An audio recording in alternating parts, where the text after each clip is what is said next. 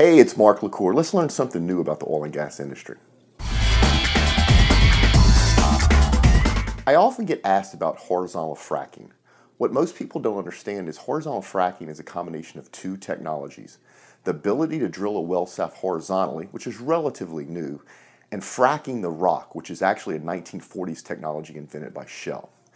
So I'm getting ready to show you a quick high-level overview of what horizontal fracking actually is.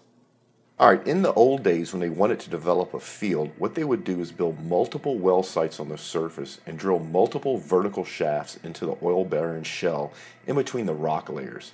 This made for quite an ugly installation, but it worked, although it was not the most efficient way to get the oil out of the shale.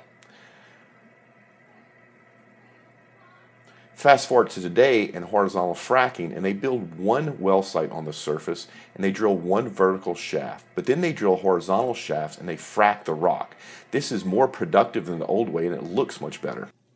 Well, hopefully it helped you understand better what horizontal fracking is.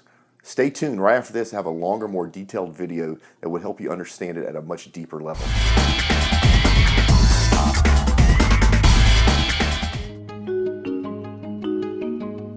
Hydraulic fracturing has provided safe extraction of oil and natural gas from underground shale formations for more than 60 years.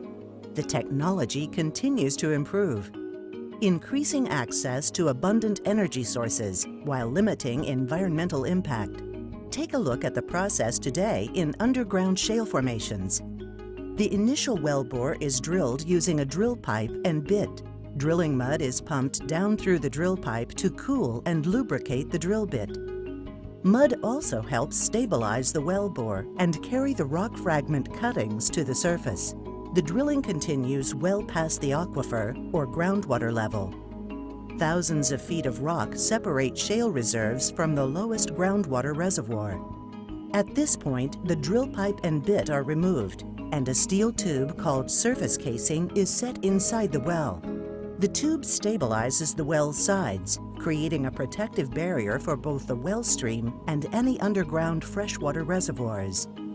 Cement is then pumped into the well through and out the casing, displacing any remaining drilling fluids and permanently securing the casing in place. By filling the gap between the casing and wellbore, the cement creates a seal, protecting groundwater from contamination and keeping outside materials from entering the well flow. Once the first layer of casing is in place, it is pressure tested to ensure hydrocarbons and other fluids do not seep out into the formation as they are brought to the surface.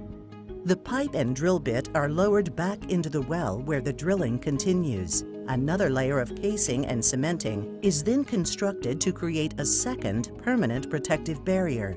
Multiple layers of casing and cementing are critical to safe well construction and drinking water protection. About 500 feet above the hydrocarbon-bearing shale formation, a specific downhole drilling motor with sophisticated measuring instruments begins the angle drilling to create a horizontal path to penetrate the targeted layer of gas or oil-bearing shale.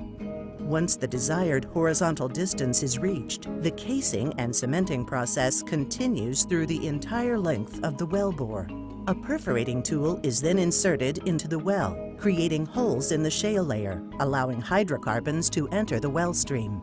When the perforating tool is removed, fracturing fluid, made of mostly water and sand, is pumped into the well, opening tiny fractures deep into the shale.